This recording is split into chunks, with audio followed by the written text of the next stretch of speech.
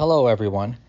Thanks to all of the Biodiversity Genomics 2021 organizers for putting together another great meeting. It's great to attend once again, even remotely, after the successful conference last year. We thank Mark Blackster and all the Sanger team for all of their hard work. I'm going to provide a quick intro to our session on invertebrate genomics.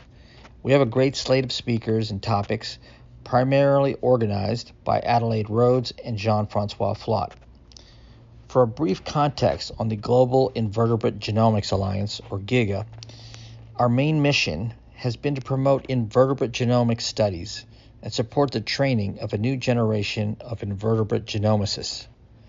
As of today, GIGA has reached 8.5 years old after getting started in 2013 on the heels of the G10K project.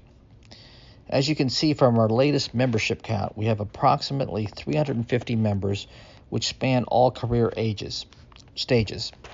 The map shows our global span and reach. GIGA research focuses mostly on aquatic invertebrates, and a recent survey shows the diversity of taxa with particular interest in mollusks, cnidaria, and crustaceans. However, many other invertebrate groups are also gaining much attention. We are also part of a larger consortia such as the Earth Biogenome Project, started by Harris Liu and Gene Robinson and Jonathan Kress.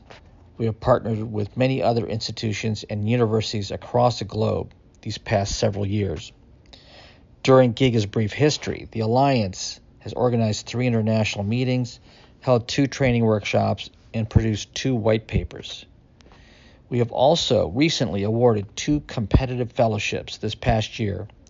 One was in a partnership with Ignite, an EU-sponsored ITN or Innovative Training Network. We would like to expand our outreach even more for early career researchers in the years to come. Last year, GIGA became an organized society with its own bylaws, and I was elected as its first president, along with an excellent governing board. We also became an official nonprofit in 2020. Our current major project is the Aquatic Symbiosis Genome Project, or ASG, sponsored by the Sanger Institute and the Gordon and Betty Moore Foundation. The goal of this project is to sequence 500 aquatic symbiotic taxon pairs across a wide phylogenetic breadth from flatworms to starfish, and simultaneously build a community of scientists in this area. These goals are wholly consistent with GIGA's, and it's been a great privilege to be part of the ASG. We are also aiming to hold our 4th GIGA conference, GIGA 4, on November 12th through 16th of this year. It will be like this conference, all virtual, and details will soon be forthcoming. Around the same time, GIGA will be holding new elections for 5 opening offices on the GIGA governing board.